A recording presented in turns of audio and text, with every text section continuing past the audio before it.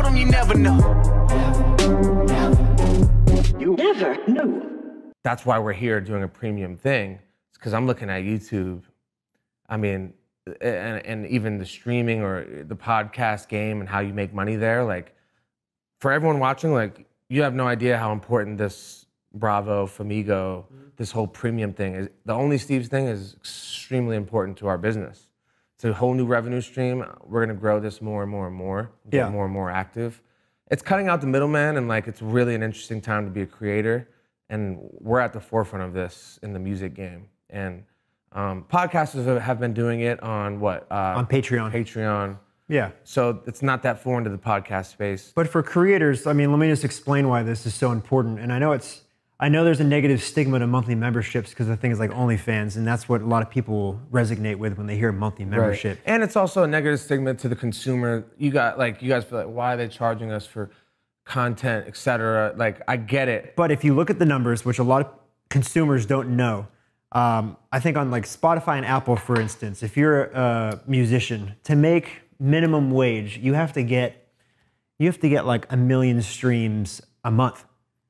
I think how hard it is to reach 1 million streams in general. It is. On any song. You have to get 1 million streams a month collectively to just make minimum wage. And what is minimum? What do you call a minimum wage? Like monthly wage? $3 grand or something. $3 grand a month maybe. 1 million streams is more than $3 grand, isn't it? But we're like, you get taxed on it. Like, let's just. True. Yeah. Like if you you're right. If you it's in the ballpark. You cut it out, $2,500, $3 grand, whatever. Right. You have to get about 1 million streams a month to just make minimum wage streaming, which is insane. It is insane. It's insane to be expected. YouTube's far worse. YouTube's worse than that. Exactly. So you think about it as a creator, having to appeal to the masses and reach these huge numbers just to make minimal dollars. Where if you just appeal to your top 10% of your fan base who really, really care about you, not casual fans, but people who really care about you, that will pay $5, $10 a month. Think you only need 300. No, how many? To reach $3,000 a month, you need. 10. What is it? What are we charging? What are we charging? What are we charging? Let's say 10. Let's say $10 a month. $10 a month times 300 people. You need 300. Yeah, you need 300 subscribers. So if you have 300 people, if you're a musician, you got like 25,000 or 50,000 followers, say, right? Yeah.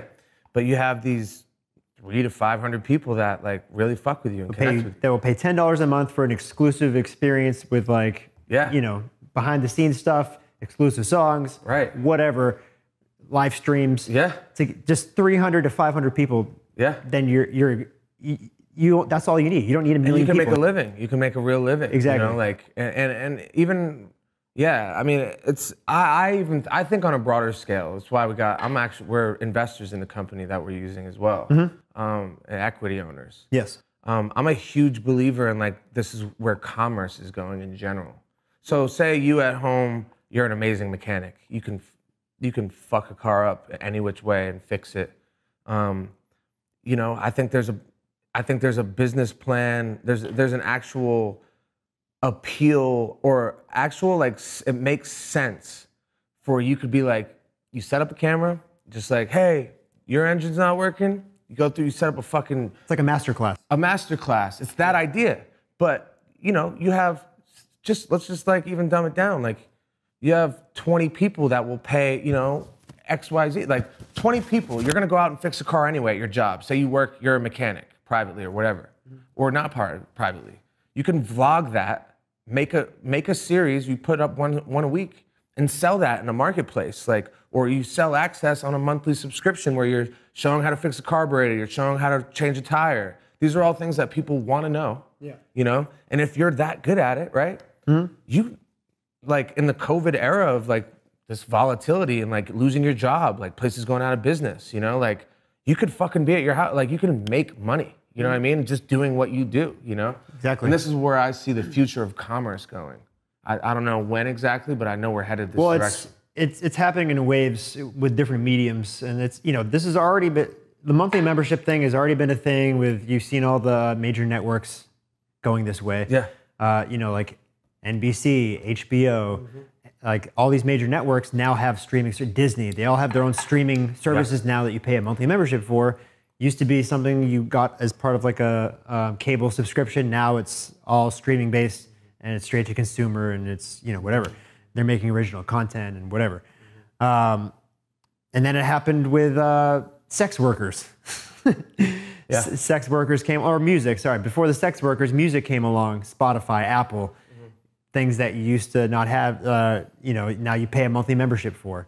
You used to buy music, you know, by batch, by... I mean, porn is actually like, when you say sex workers, it's kind of funny because like there's a lot of regular girls doing OnlyFans that like wouldn't consider themselves sex workers, but they kind of are. Technicality. But porn in general, like a good example is porn. These girls got fucked over, and pun intended. Like they got fucked over. Like one, they're abused in that space pretty heavily by this.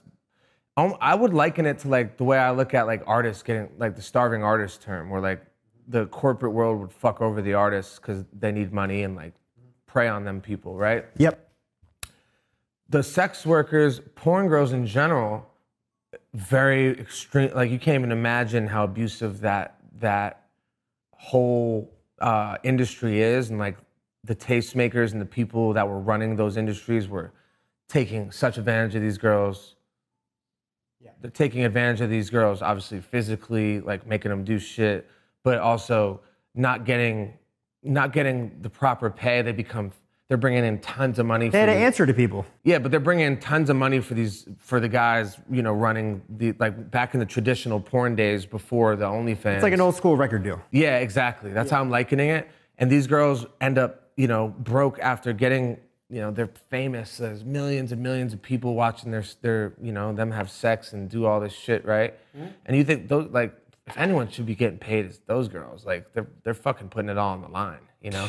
You really can't bounce back from, not bounce back. Taking a lot of dick.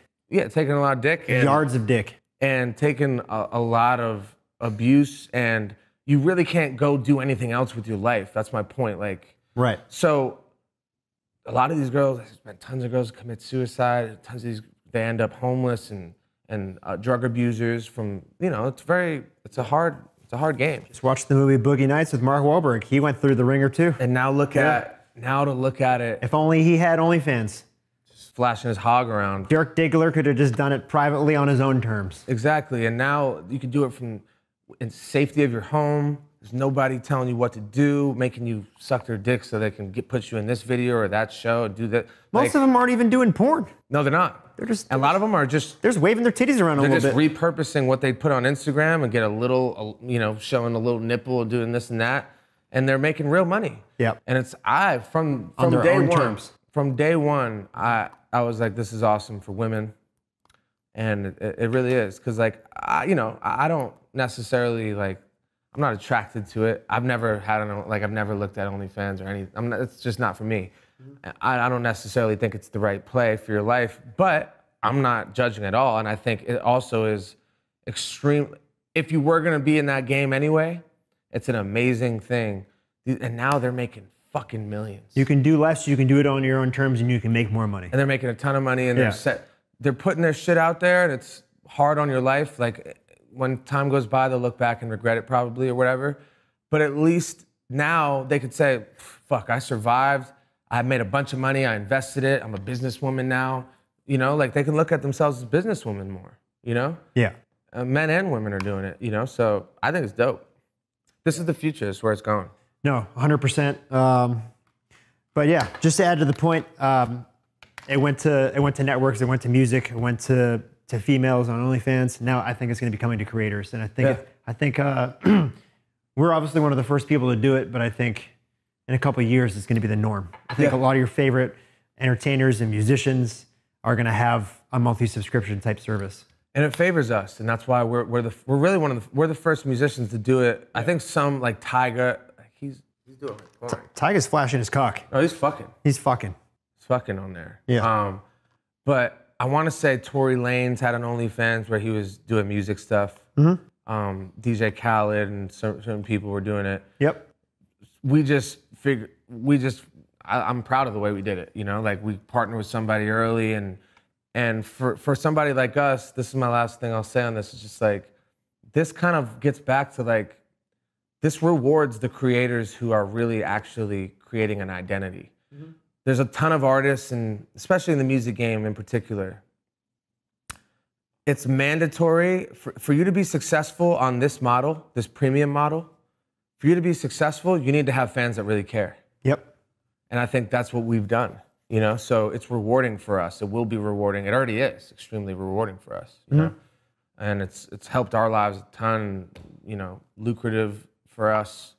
And, you know, being somebody who funds all this shit out of pocket and our travel and all this stuff, it's a huge piece. So cheers to you guys. I think it's going to change the whole perception of wanting to be famous too.